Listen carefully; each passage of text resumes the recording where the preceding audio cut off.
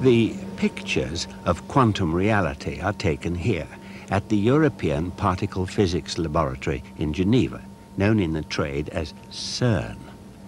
This is where they probe into the heart of matter.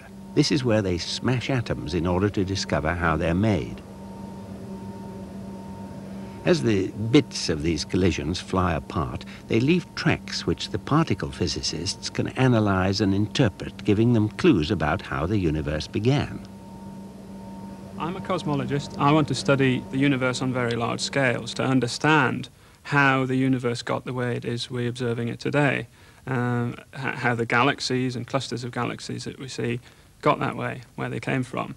And in order to understand where they came from, you need to understand the physics of the very early universe. And in the very early universe, we're dealing with very high densities, very high temperatures. And at those energies and temperatures, the theories that we need involve high-energy particle physics.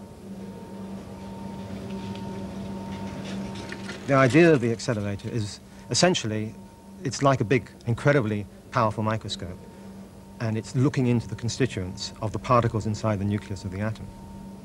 Well, high-energy particle physics today is sort of the natural continuation of the historical idea that we should look inside of objects to see what they're made of, so that we build microscopes to peer inside of objects, and then we discover that they're made of atoms, and then we discover the atom is made of a nucleus with electrons going around, and then we can discover what the nucleus is made of by, for example, smashing things into the nucleus and breaking it up.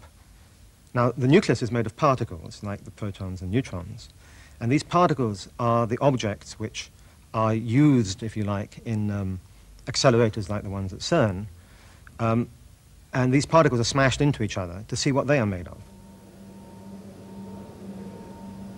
It's a sort of terrestrial astrophysics. The processes that occurred in suns billions of years ago are being recreated here on Earth.